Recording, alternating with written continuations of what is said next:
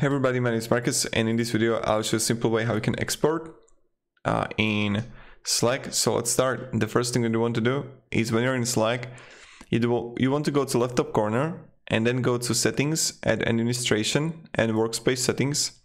And here you're going to see settings and permissions, and right next to it you're going to see import and export data.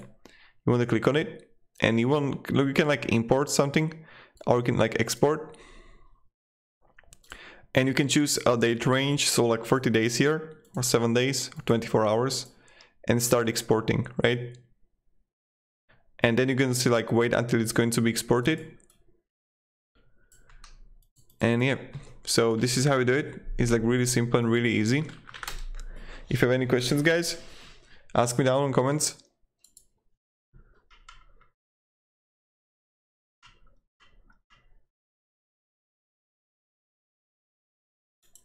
And yeah.